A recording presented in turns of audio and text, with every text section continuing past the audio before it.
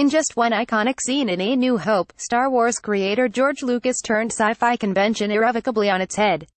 Princess Leia, exasperated by Luke, Han and Chewbacca's inept attempts to rescue her, as Luke's gun blasts open an escape route and, in a voice dripping with scorn, says someone has to save our skins.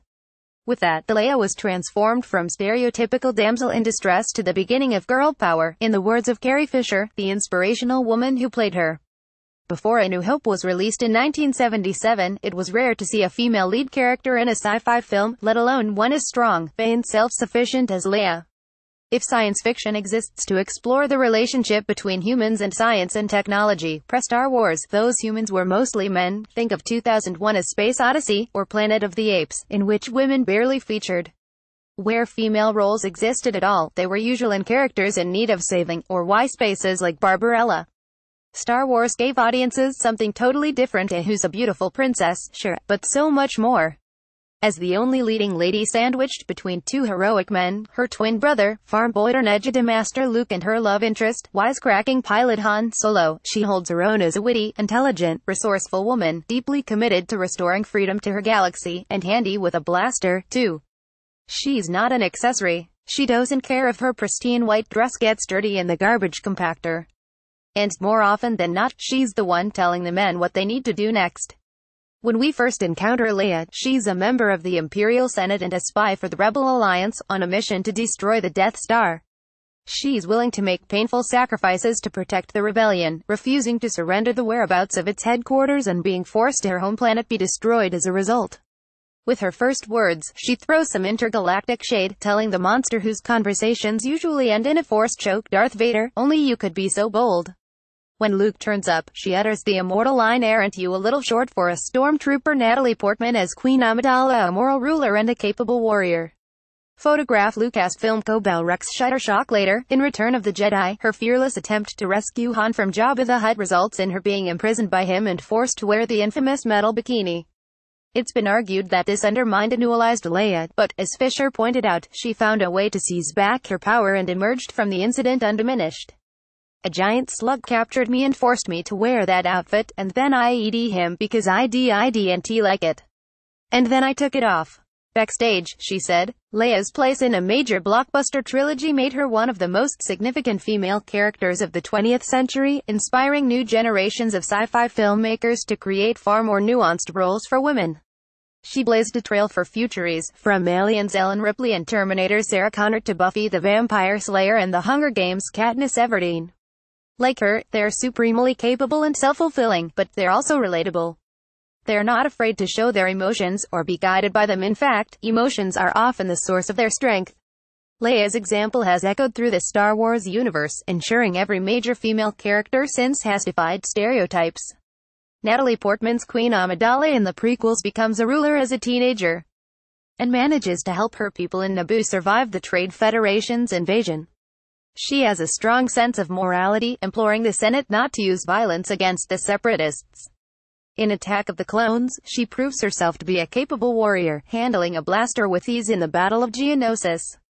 Initially, she also keeps the anger of her love, Anakin Skywalker, in check, teaching him the importance of democracy and peaceful resolutions to conflicts. Ultimately, though, she can't stop him from turning to the dark side. Felicity Jones as Jyn Erso, more rogue than princess.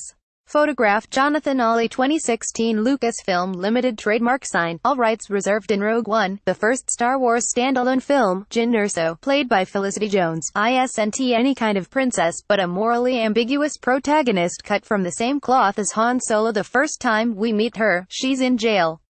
Before accepting her destiny, to save the galaxy, she proves roguishness isn't just for men. And then there's Daisy Ridley's Rey, who's everything female Star Wars fans have been waiting for. She begins 2015's The Force Awakens as a scavenger, living a mundane existence on a dusty planet familiar. But, just like Luke, her powers are gradually revealed and she finds herself battling the evil First Order.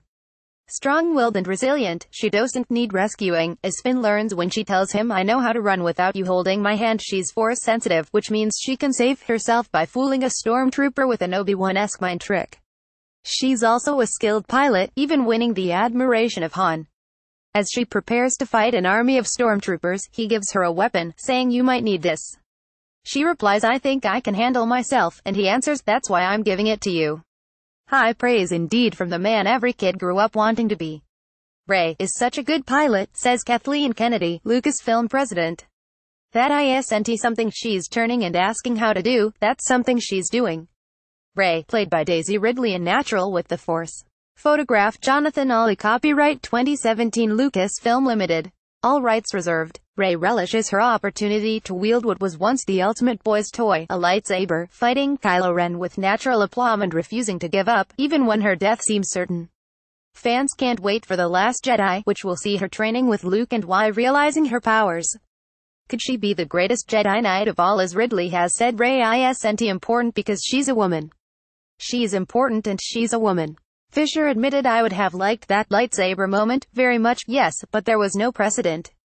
Instead, she was promoted to General Leia for The Force Awakens. It's taking a male-dominated Leia and putting it on a female, so it's a positive, empowering thing," she said. Her role in The Last Jedi was her last, but devastated fans can at least take comfort from witnessing the impact her legacy continues to have. The new film will feature more powerful female characters than any Star Wars film before it. There'll be more of Gwendolyn Christie's character, Phasma, described by the actor as a baddie in the best sense of the word, just in case you thought women were always good. A question mark also hangs over the motives of Vice Admiral Amilyn Holdo, a new character played by Laura Dern, who becomes a resistance leader but is distrusted by Poe Dameron. Another newcomer, Rose Tico, portrayed by Kelly Marie Tran, has the biggest new part in the movie, according to director Rian Johnson. None of these characters could exist without Princess Leia, who proved men aren't the only ones with the power to save the world. Now, a new generation of fans are desperate to see if Rey can do the same, this time with a lightsaber in her hand. Star Wars The Last Jedi is released on the 14th of December. Click here to buy your tickets. Star Wars The Last Jedi is copyright 2017 trademark signed Lucasfilm Limited.